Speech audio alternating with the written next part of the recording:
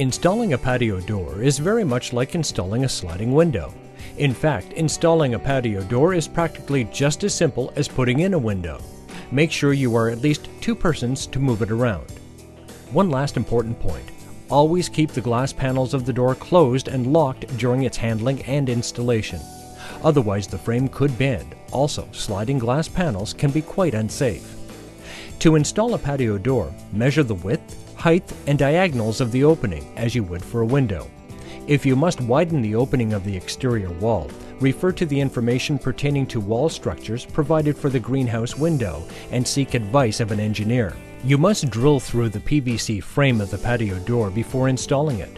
Drill 1/4 inch deep holes in the uprights, at the top, on the bottom, and in the center of the frame, making sure the patio door is closed and locked, and settle it into the center of the opening.